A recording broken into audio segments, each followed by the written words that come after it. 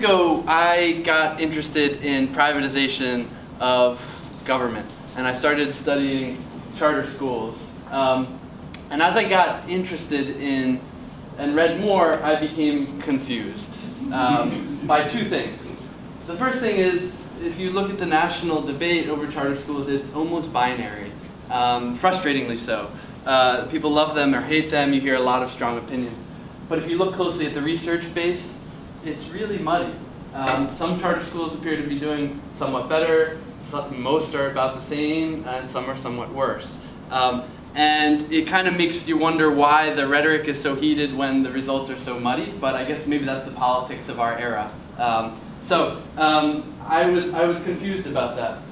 The second thing is that education researchers know that most of what determines the outcomes for students are things that have outside the walls of the school, and yet almost exclusively the research base is focused on test scores. And so I wanted to try and say, if we look beyond test scores and ask what's happening inside schools, if you look at the life of a school, do you see differences between charter schools and public schools? The kind of running theory was if charter schools are supposed to be different at all, then what happens inside the walls needs to be somewhat different, controlling for lots of other stuff.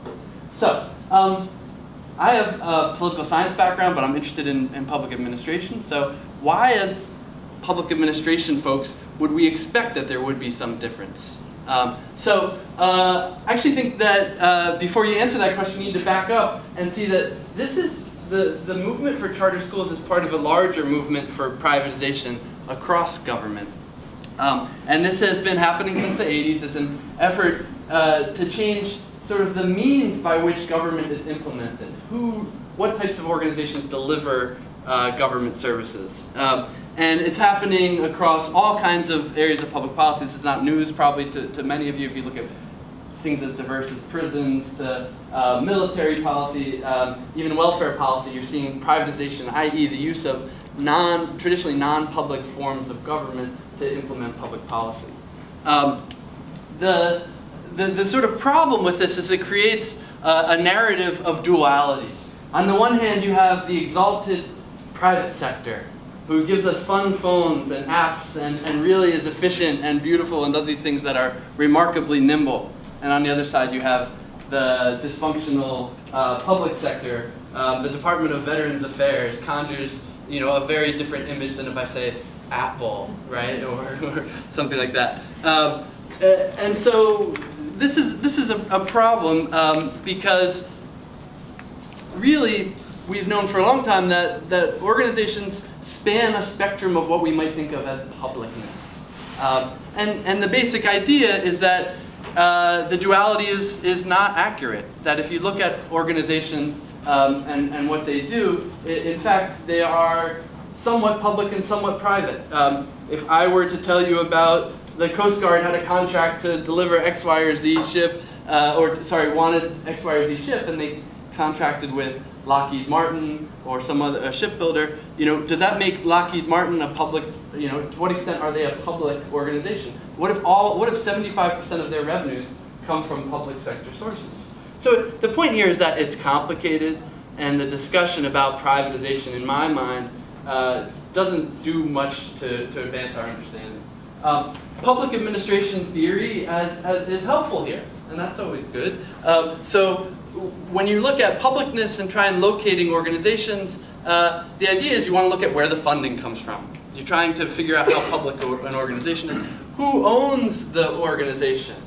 Okay? And then how does control operate? Is this a market-based control mechanism? Is it a public or political control-based? So let me do a quick thought experiment. We're in Ohio. If we had 3 Ohio universities, the Ohio State University, I love that it's the Ohio State University.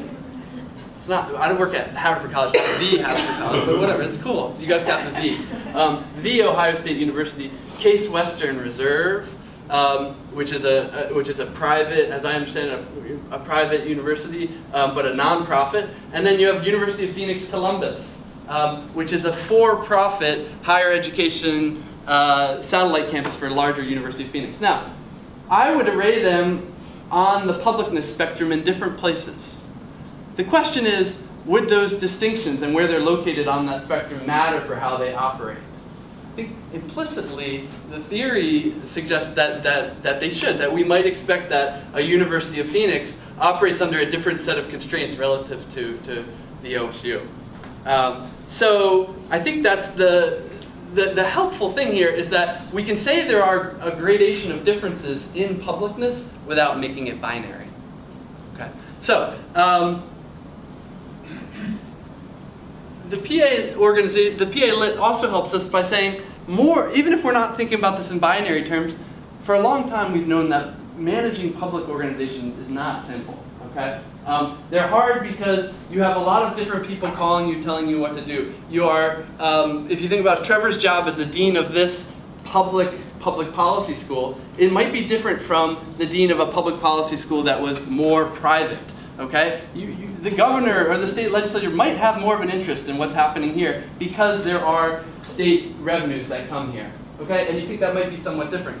The management, the day-to-day stuff, might be affected by that, right? And so I think that's what the PA literature, one of the things that PA literature helps us understand. The second thing is that with publicness comes more red tape. This is pretty well established in the literature. And that affects how organizations operate. So, with that said, what is a charter school? And how do we put them on this continuum? In a nutshell, they're funded and overseen publicly. In other words, you get the charter from a public entity, and they are used, and tax revenues are used to fund them. And yet, they are privately operated. Okay? So if you think back to that publicness continuum, that's the distinction, I think, at the theoretical level of why we should expect them to operate differently. There's a lot of sort of characterization of the charter school sector. Are they for-profit? Are they non-profit? Most of them are non-profit, okay? And so you might think of them as kind of in that middle space between for-profit entities and completely public schools. So I guess the answer is, why might we think charter schools are different? Is because they're less public than public schools. So that's the theoretical background here for this. So how's it going? Well, there's competing narratives, okay? If you look at sort of ed reform people, these are people who are proponents of this, things are going great. You have enhanced autonomy, you have innovation, you have schools that are dynamic in a way that public schools aren't and can't be. And so I think you might see this as kind of, we've achieved what charter schools set out to do. If a school is doing poorly, they can be closed. That's a harder thing to do with a traditional public school. At the other end of the spectrum, you have the dysfunction. How's the charter school sector going? How's this experiment going? It's a mess. Okay? Any of you watched John Oliver? Maybe it was 2 summers ago, he had a piece on how charter schools are doing, and it was pretty bleak, right? There's one that he talked about that they're hurting for funding, so they operate as a nightclub after hours, and so students come in the morning and it smells like beer and vomit and like just what you want for your kindergartner as they start the day. But it's not just stories. There's also research that shows that turnover rates are higher amongst teachers in charter schools. You hear stories about management being worse and not playing by sort of a set standard rules. So you have these very polarized views about how charter schools are operating. This is one of the ironies, is that people say moving outside of that public purview has actually sacrificed accountability in a way, because no one knows what's happening inside. So, and then finally, test obsessed, okay? Because they are so accountable by one reckoning, all they do is drill and kill. Here's what's going to be on the test. Learn it, test it. Okay? So these are kind of the competing narratives. I wanted to try and say, if you look at teachers, what do you actually see inside the school? Teachers, we all know them. Some of them we love. Some of them maybe not. But whether you love them or not, they are the street level bureaucrats. My earlier work in my career was more about street level bureaucrats, the people at the bottom rungs of an organization who are kind of the lifeblood and make the organization function. Okay? Teachers in schools, those are teachers. Okay? They're the ones who decide how students get treated, how they get tracked, how they get disciplined, things like that. Okay? This is not to say that leadership in a school doesn't matter, but teachers are the low-level people who make it operate. Okay? So my idea was that if you look in schools and think of schools as having a teaching climate, in other words, what's it like to actually work there? And if we looked across a wide array of schools, you might be able to tell whether these schools are actually functioning differently. So I define this term as the nature of a school's teaching environment. What's it like to be in that school? How are resources? How is management? Do I have autonomy? Is there a ton of red tape? Those kinds of questions. So in my interest, I was interested in like how much control do they have over what they do in the classroom? Do teachers play a role in governing the school, leading the school, making curricular decisions? Do they turn over more? Are they burnt out? One of the narratives is charter teachers are just burned out, and so they turn over at much higher levels. And then one of the other things that I was interested in is charter schools originally were supposed to kind of emerge organically from communities and be connected to communities in ways that public schools were not. And so one of the things I wondered is how do teachers perceive interactions with the community and with parents relative to teachers in public schools? So these are some of the things. I have a whole list of other things that I studied, but I'm not going to go into them for now. So I wrote a book about this. It's currently tearing it up on Amazon. And you might think this is a book about Pac-Man or pie charts or something, but I had no role in picking the cover. So it's actually a book about schools. I have a long, detailed thing I can tell you about the data and the research method that was used.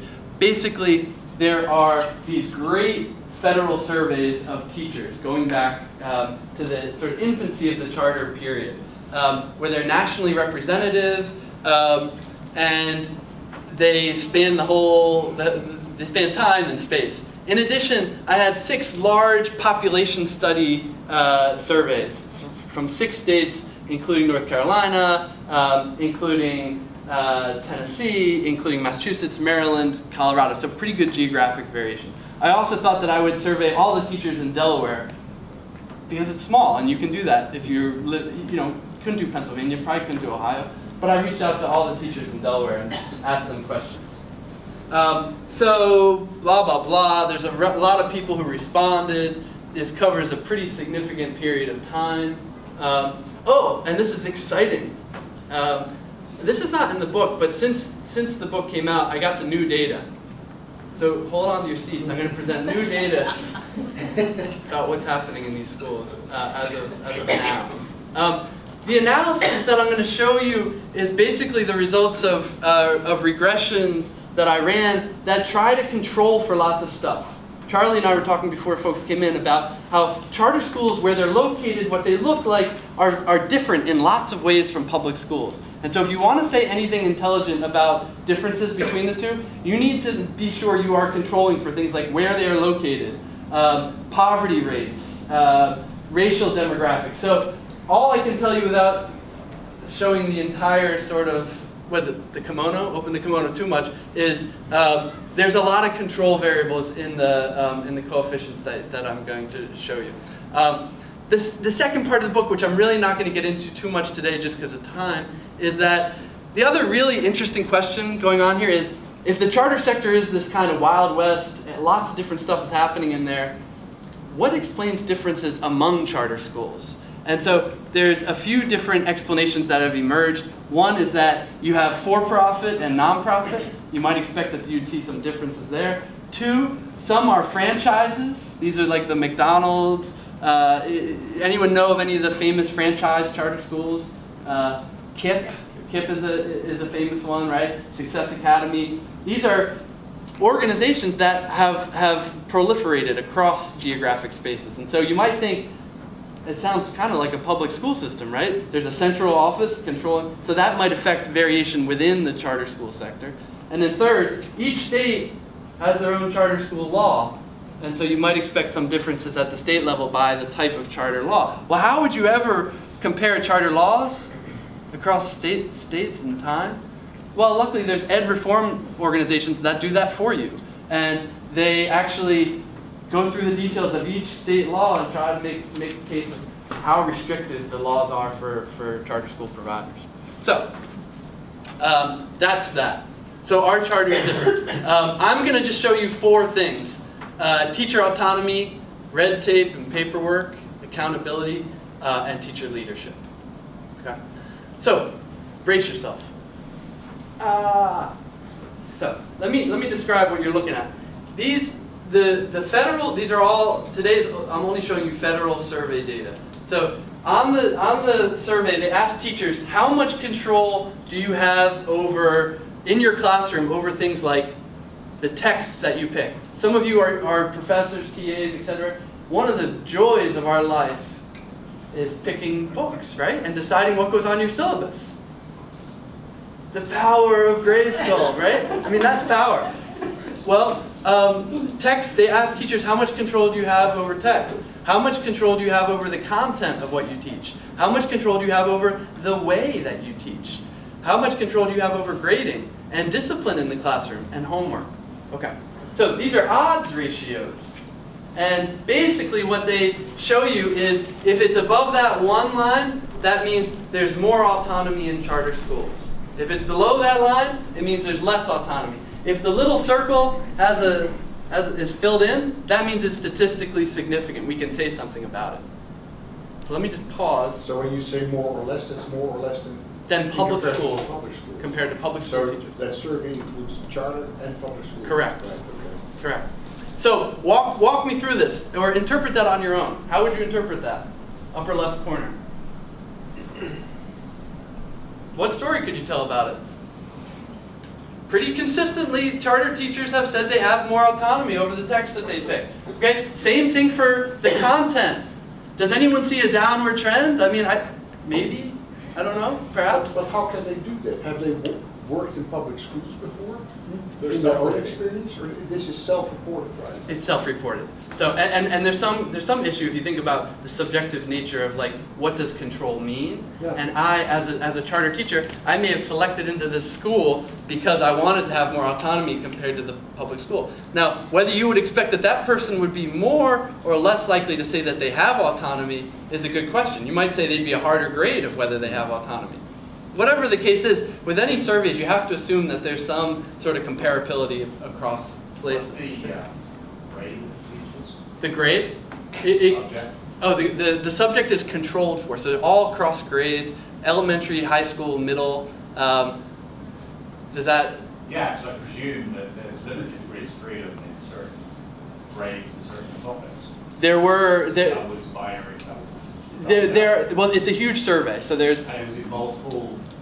So you have multiple teachers in a single building, or is it? Yes, there are multiple teachers. So, and I ran this kind of trying to cluster standard errors together and things like that. But for the most part, I use the survey weights that the Department of Education has determined to make these nationally representative. And when you use those survey weights, I had a dickens of a time trying weighted on. Say again. Charlie's question before. Weighted on national weights for public. No, just to be nationally representative of all teachers. Not uniform distribution of charts. Right. No, and there's geographic controls in the model too for whether they're in an urban setting or rural or suburban setting. I don't know if that speaks. Yeah.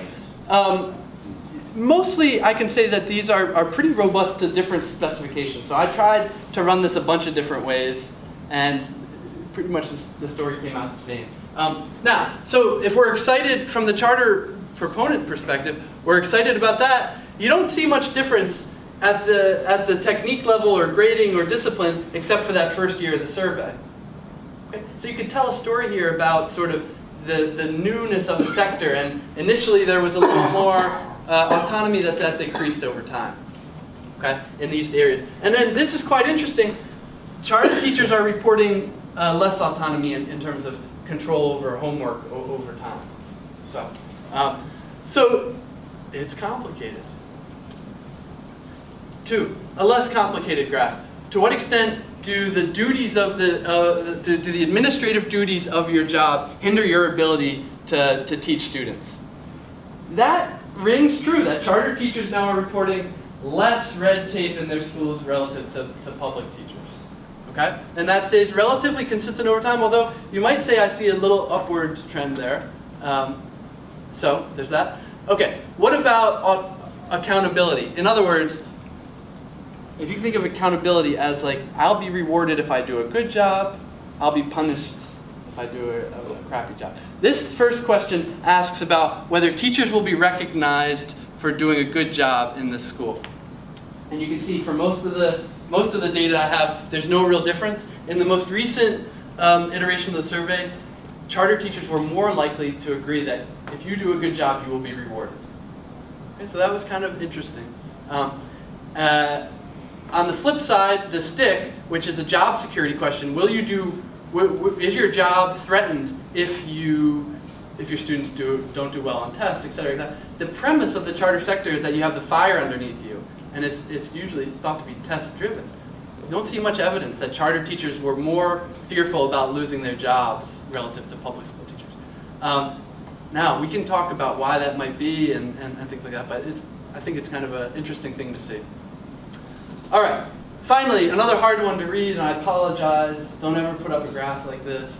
But I thought this would be the most efficient way. This is teachers' control over, basically, teacher leadership in the school. Things like determining performance standards, establishing the curriculum for their department or school, determining the content of in-service, evaluating teachers in the school, hiring teachers, disciplining students, and then determining the budget.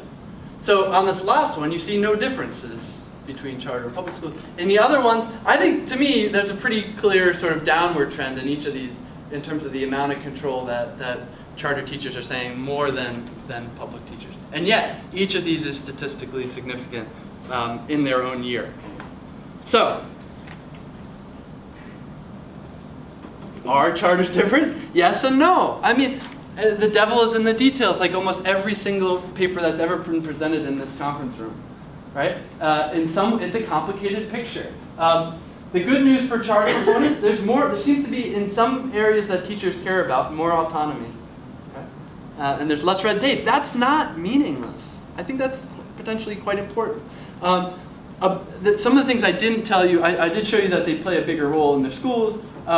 I didn't show this, but in each wave of the survey, they report stronger connections with parents. Now you might say, hold on a second. If students self-select into charter schools, parents who self-select into charter schools are different in some way from traditional public school parents, you might expect that there would forge better connections. And so I tried to get at that in those big state surveys by asking teachers, how well does your school interact with parents? And in those surveys, it was pretty obvious that charter teachers thought that their school did a better job of engaging with parents. Can't totally dismiss that self-selection thing, but I just wanted to mention that. And also, I didn't get into this in some of the state-by-state analysis. The federal government doesn't ask about testing, but in the state-by-state analysis, charter teachers seemed like they were less under the gun about testing relative to public teachers. And that was quite interesting to see. The book also has some interview stuff, so if you want to hear like real live teachers as opposed to just numbers and statistics, it has some of that too. So let's see. The bad news. Not having differences in accountability is kind of a major problem. If the idea of charter schools is to sort of push decision-making downward, decentralize, deregulate, under the auspices of more accountability, teachers aren't feeling that. Although in that most recent survey, you saw that they did feel like they'd be more rewarded. This is potentially problematic for the idea of charter schools. Other things I didn't get into so much that are really important is that these are less educated teachers, they're lower paid, they're less experienced, And so that's something to consider as you think about whether this is good or bad from the perspective of public policy. There's also increasing research, I don't touch on this too much in the book, that charter schools are segregated relative to public schools. And there's a really vibrant debate on Twitter and other places about whether this is reenacting segregation again. And there's compelling points about self-segregation is different than mandated segregation, which is what charter proponents will say about this, okay? And before we dismiss either side too simply, I would encourage people to try and grapple with the fact that self-segregation means, and what this means is minority parents are self-selecting into schools that are more minority. And what does that mean about how we understand those schools and this whole phenomenon? Okay, there's also a lot of ways that there were no differences, and these are not, these are really important too, I think. I found when you control for lots of different stuff, there weren't higher rates of turnover in charter schools. So that was compelling to me. The burnout rates weren't significantly different, which is interesting because they're getting paid less and they're working more, but they weren't reporting feeling burnt out more. They also didn't have very different, you hear stories about kindergartens that smell like frat houses. They didn't report differences too much with resources or facilities. All right. I'm going to skip through these last ones. They're important, but just for the sake of time.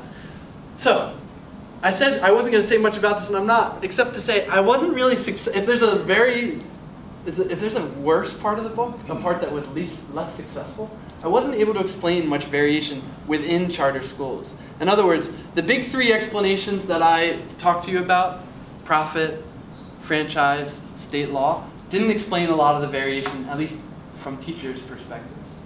This is both kind of a bummer, because it'd be fun to tell you the story about these things, but also I think important because it tells us we need to dig deeper and think about, well, what does explain variation within the sector? And this is a real good opportunity, I think, to try and get in there and say, well, what are the missions of some of these schools? Like, you probably are familiar with no excuses schools. I wasn't able to look at no excuses schools or schools that would say, if you have a discipline problem, we have no excuse for that. You know, you're going to toe the line here, or you're going to face severe problems. So I think this is a place where there's opportunity for more research. Conclusions. Publicness does appear to matter here. I think in some ways this confirms or this aligns with aspects of public administration theory that I think is helpful here as a guide in navigating this. But also, I think that this is about trade-offs, like almost every public policy. What are the benefits that come with it, and what are the attending drawbacks? I.e., do you want teachers in public schools who have more autonomy, but maybe aren't as educated or paid or vetted? It's kind of, do we want kids in schools that are more similar or more different? The research shows that diversity and integration is associated with better outcomes society-wide. When you go towards a movement towards choice, you might compromise some of those outcomes. And then finally, and I know this is something Stefan's kind of working on, interested in, changing the democratic control over how schools are operated is also a fascinating question, I think. And by some way of thinking about this, people have less control over their democratic institutions under a charter school system. Is that acceptable if there is some difference in how these schools are operating? Okay? Other people might say, in fact, this is an improvement in democratic accountability because now parents have more of a, I can vote with my feet as opposed to trying to get in touch with the school board and making some change that way. So there's a lot to think about here. Pretty sure that's it, though. It is it. So thank you, guys.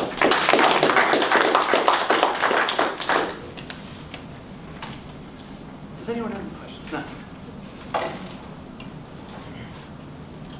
No. Yes? So I know that the odds ratios that you reported are they controlled for all different sorts of settings and geography. But I know you teach at Haverford, so I used to live in Philadelphia. And I know my experience was, the feeling I got was charter schools in the city are sort of like a way for people, like parents who wanted to live in the city but replicate like the quality of suburban schools. Interesting. Sort of like a little bit of gentrification going on, but like when you look at like Yeah. Urban and suburban, do you see like notable differences, or does it just get washed out? In terms of the quality of teaching climate? About like just changing outcomes in schools, or I guess what I'm trying to ask is, are the users or the kids in charter schools in like the city just the kids who would have been in suburban schools, but now they have a place to learn, or I don't know if that's By and large, I mean, it's a tough question to answer in some ways.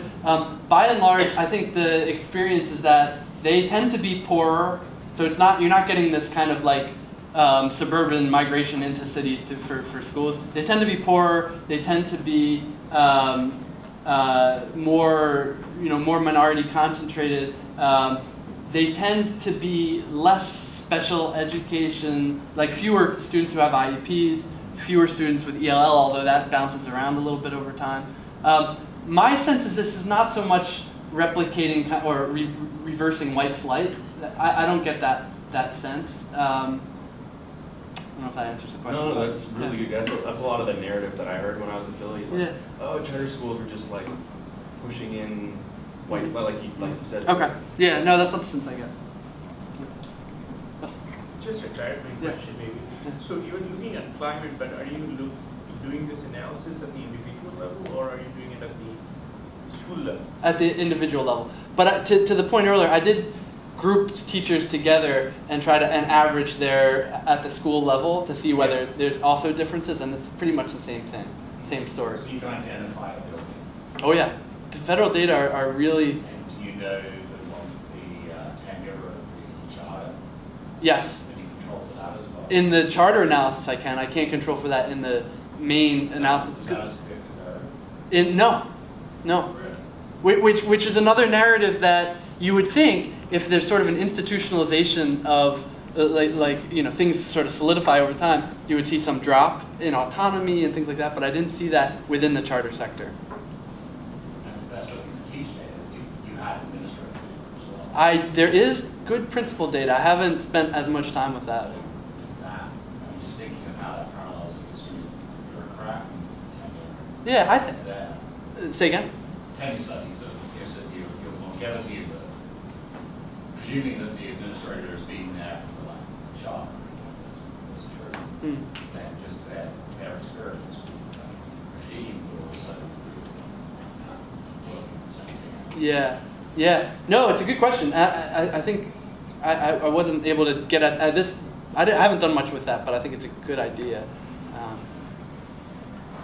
Yeah. I want to come back to the self-reported survey. Yeah. Now, I'm a teacher in a public school. I'm a teacher in a charter school. I'm asked the question, do you feel you have more autonomy than you would in a public school? No, that's not the question. How are the questions phrased? Because do you have autonomy? You report, okay. Yeah. Good question.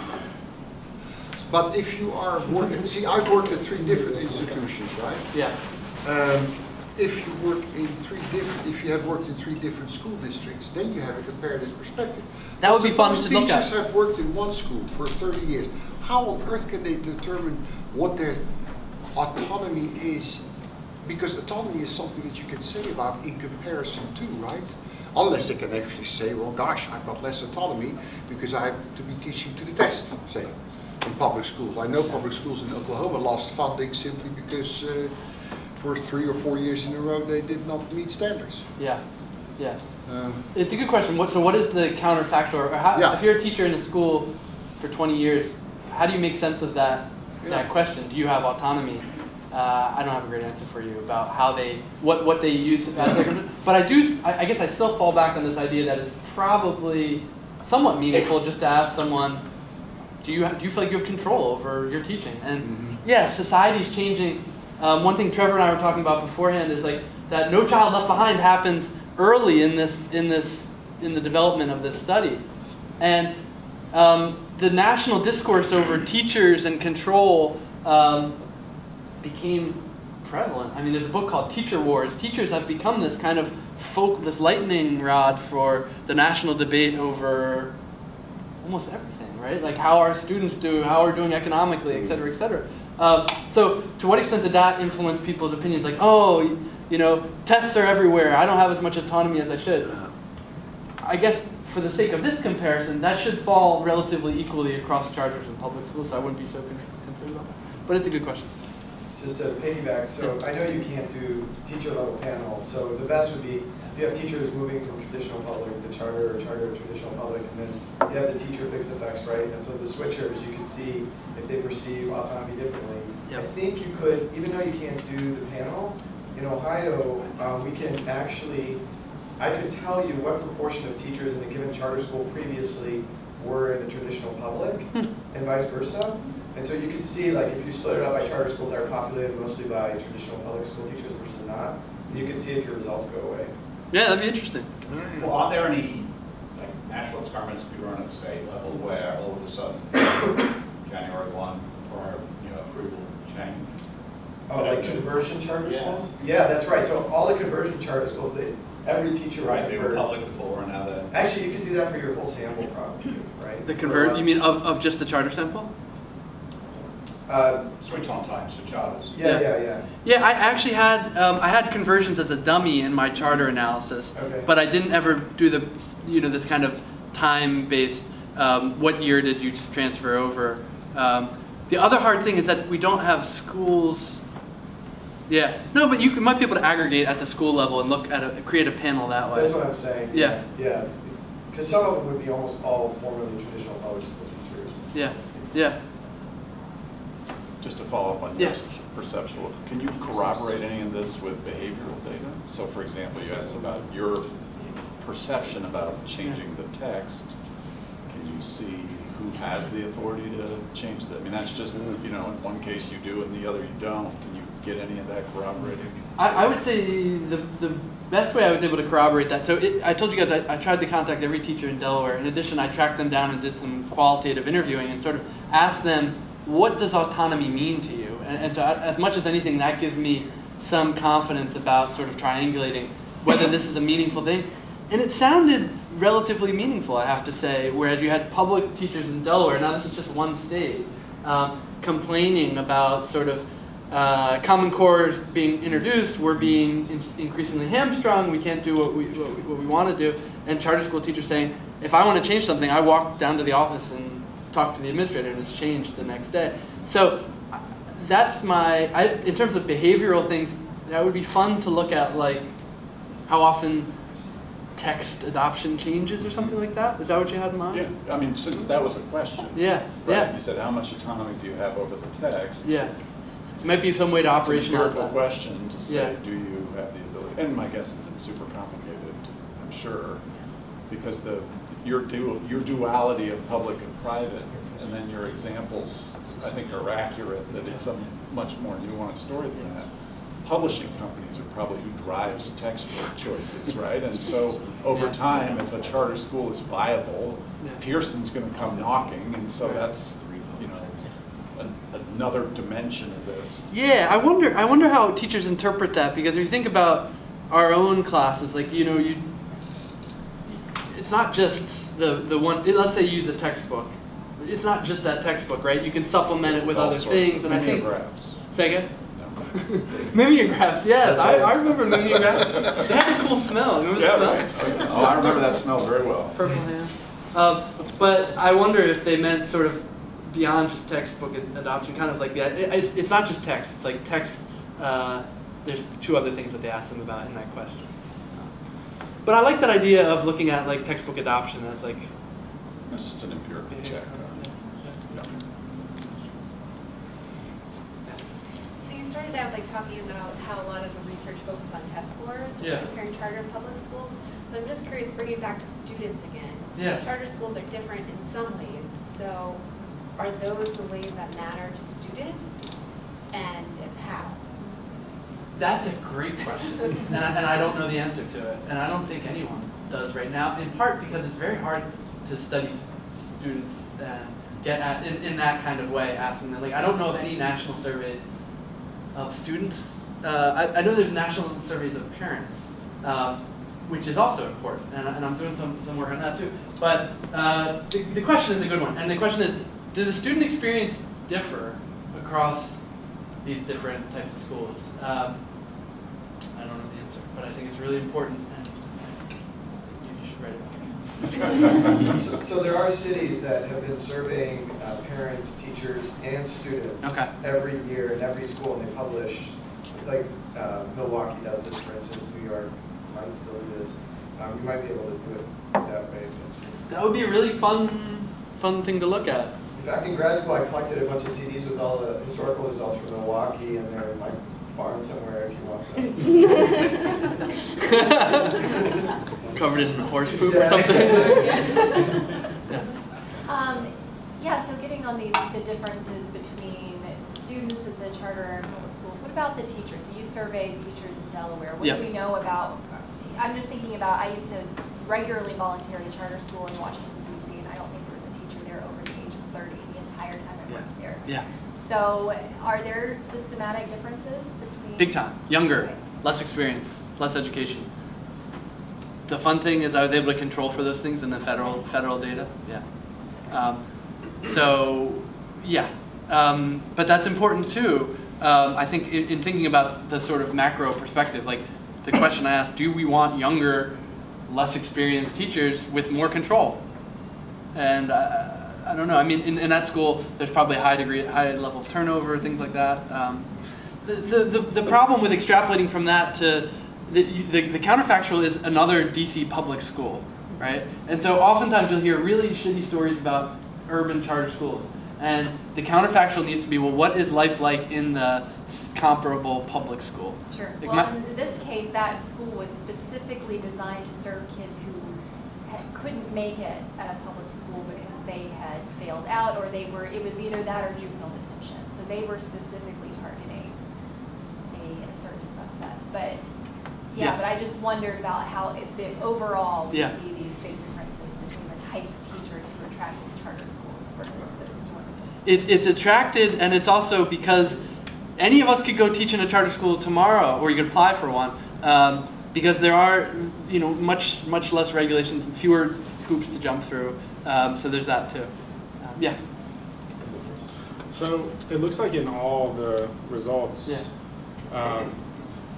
while they sometimes stay significantly different from public schools, it seems like they all move closer. The odds ratios are smaller as you go. Yep.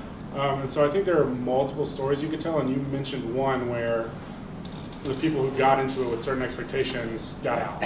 So like maybe they wanted a lot of autonomy, that explains the high rating, and then they realized, oh, I don't have that much autonomy, so they were gone in later years. Yeah. But I wonder your impression of, is that maybe what's happening, or I think two other alternate stories could be, in kind of a dynamic process over time, this charter school debate is gigantic, they're growing and growing and growing, there's more of them, and in response, public schools more and more try to mirror charter schools. Right.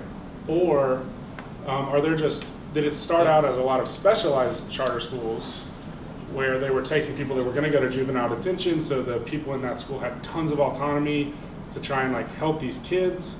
Yeah. And now, as there are probably 10 times as many charter schools, they're just bound to look more like all the public schools. All three of those are very good stories and interesting stories. I guess, I can't really, I'm sorry, I can't speak to them necessarily, but I think that they're compelling to me in that I do think at the early sort of Wild West days of the charter sector, you had people getting in because they were frustrated with teaching at public schools. There's evidence of that in books that were written at that time. Okay.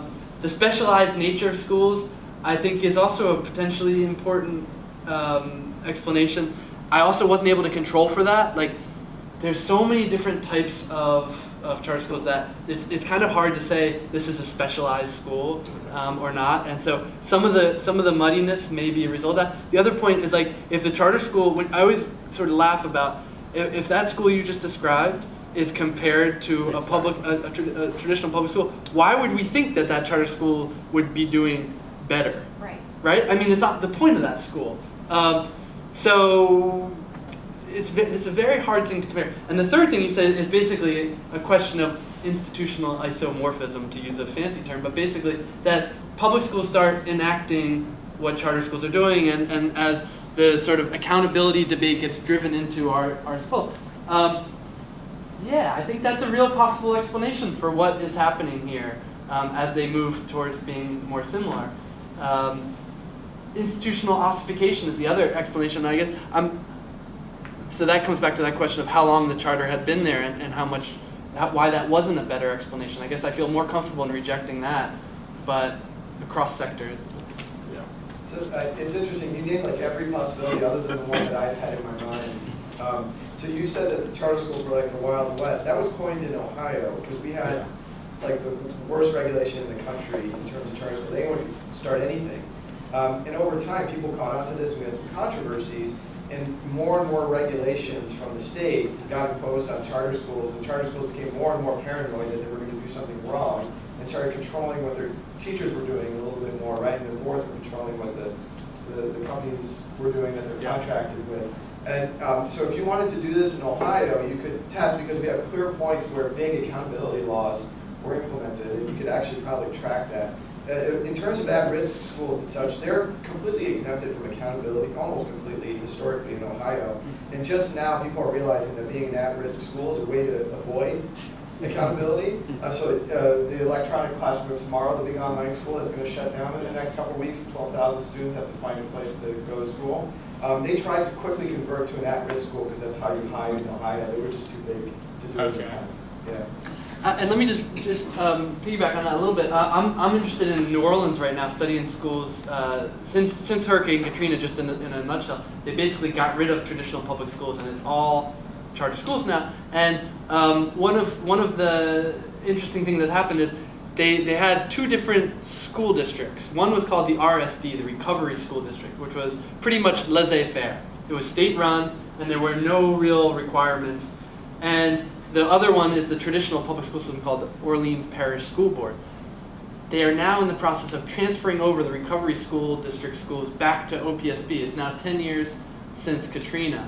And so it's a real interesting question, and there's a lot of concern at the charter school level that all of this great autonomy and control we had is now going to disappear as we go. From what I can tell, OPSB is not intending to regulate them very highly. I tried to contact them to say, so can you tell me about the teachers in your schools that you now are under your umbrella? And they said, we don't have any idea who they are. Contact the charter operators.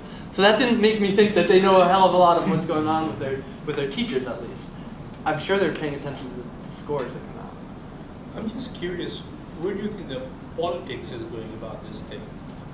I mean, with now a lot of different types of findings that are emerging from the research that people are doing.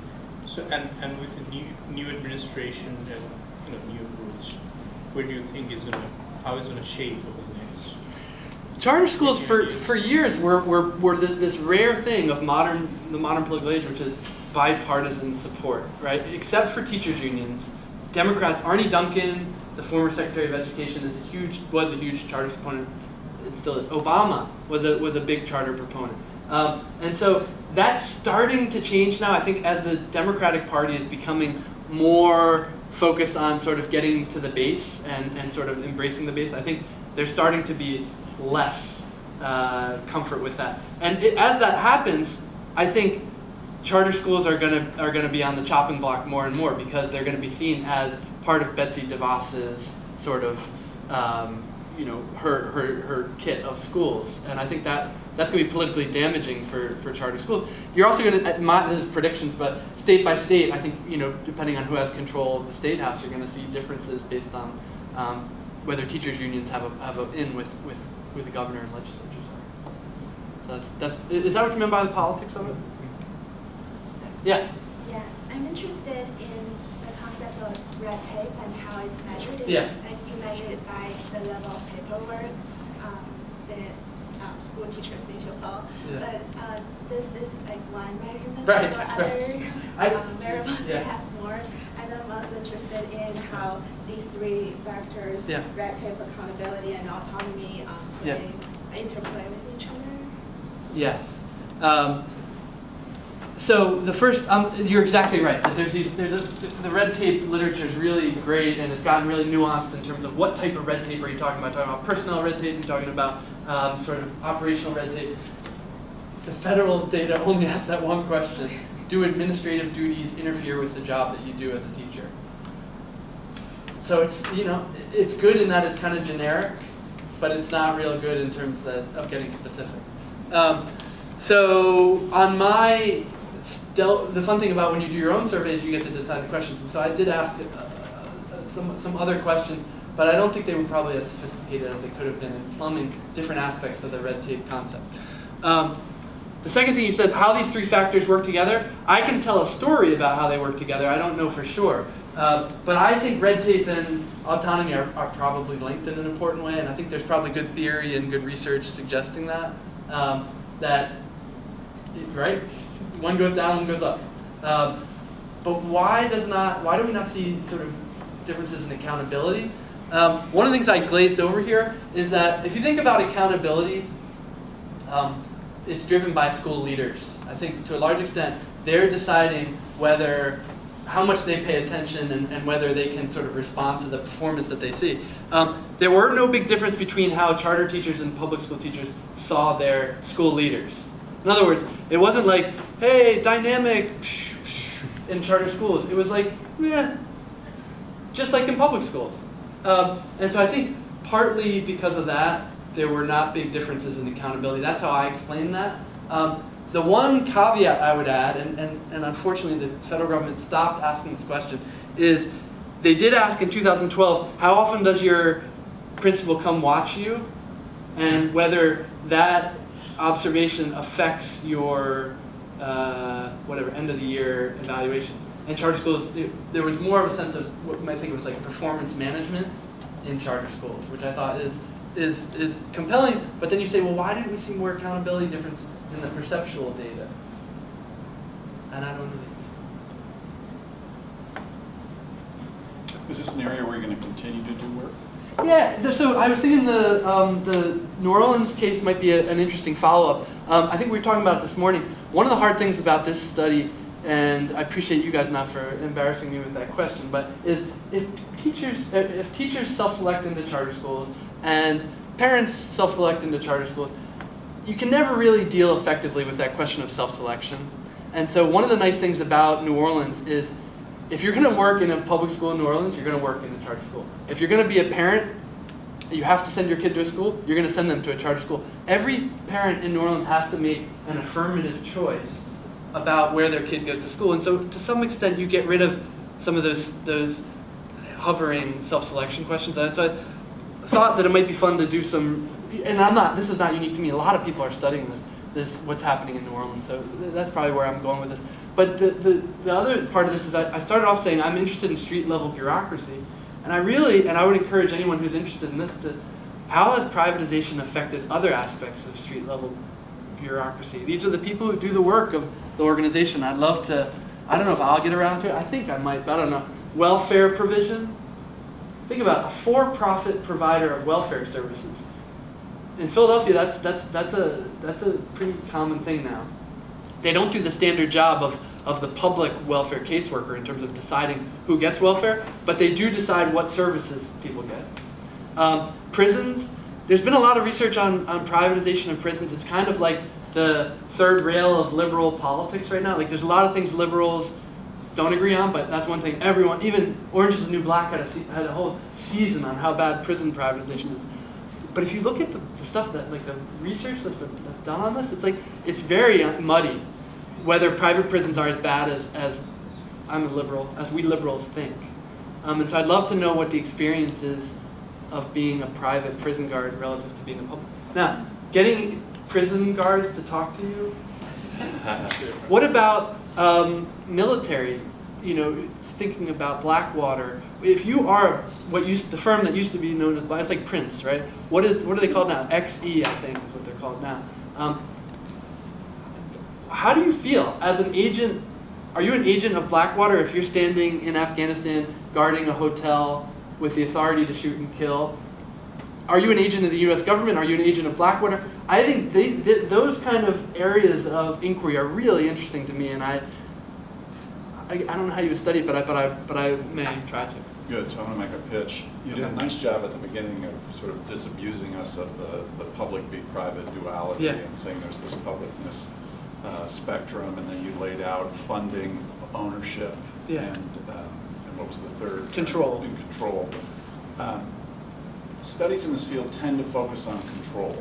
A little bit on ownership and very little on funding.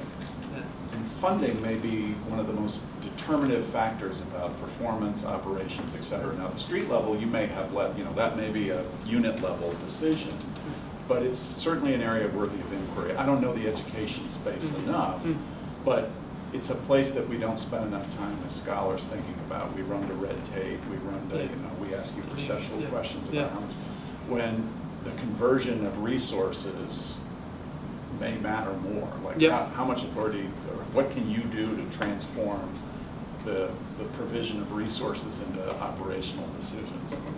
And also just one additional pitch. Again, I think you were doing a nice stylistic portrayal of here's the negative views of charters, here's the positive views of charters. Firms will often tell you that public organizations broadly have an advantage because they can access a bigger tax base, right? And so we often juxtapose publics are less, they're more constrained, they have less ability. Well, if you're operating across a giant tax base, you have a huge source of revenue that even with the private markets, you can't get in the private sector. Similarly, you may have political authorities that are granted to you by virtue of being a public entity that a private firm doesn't have. We tend to ignore those things in our research because we're kind of still driven by the rhetoric around these investigations. So as you dive into more of those, I really do think if there's a way to unlock the funding stream, because the money flows in different ways. And you could tell a few different stories about it, right? I mean, one of the stories is charter schools have access to the grant world, the philanthropic world, in a way that public schools don't. There's an outfit at University of Arkansas that's diving into the numbers, and they've done really, from what I can tell, pretty good work. The hard part is they're funded by the Walton Foundation, and I don't know. I mean, I know some people in the education reform world see that. Critics of ed reform will see that. Well, they cook in the books, or from what I can tell, they're doing a pretty good job. Right? People know the Walton Fund. That's like from Walmart and stuff like that. But I think you're right, and I appreciate the suggestion.